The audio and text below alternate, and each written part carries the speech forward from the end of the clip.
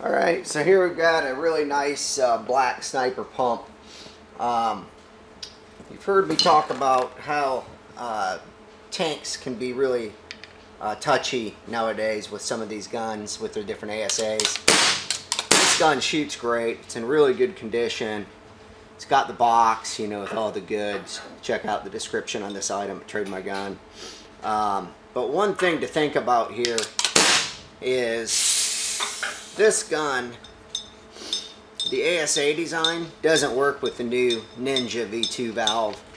So it's got like a little flat, you know, the pin just doesn't come up and it isn't positioned properly. So this gun, if you try to use it with the new ball valve with Ninja, it doesn't work. I guess there's a way you can get them modified, but just out of the box, I've tested it with 2 tanks. Doesn't work with the ball valve, so keep that in mind.